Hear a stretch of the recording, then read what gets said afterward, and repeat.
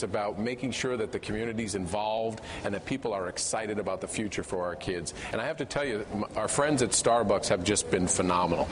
Part of the way that we end up solving these problems is to bring corporations like Starbucks back into an integral involvement with urban communities. And if you look out in the audience tonight, we've got our team from Starbucks out here as well in the audience.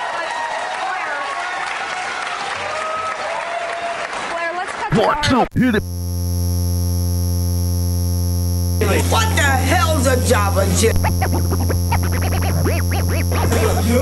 Get out, you crazy boy. What the hell's a Java chip? What the hell's a Java chip? Starbucks right now, we have people filming in here. What the hell's a Java chip?